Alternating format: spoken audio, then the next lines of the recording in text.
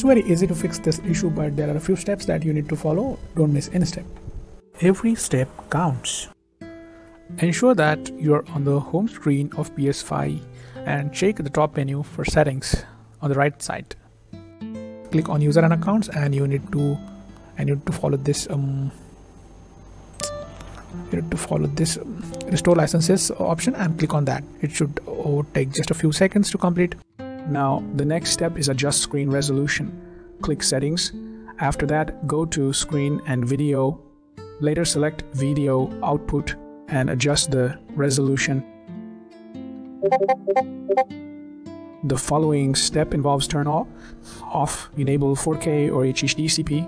Click setting. After that, go to screen and video. After that, turn off enable 4K HDCP based on your display.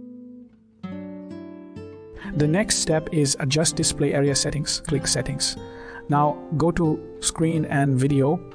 After that, select screen and adjust the display area settings. You are good to go. That's it.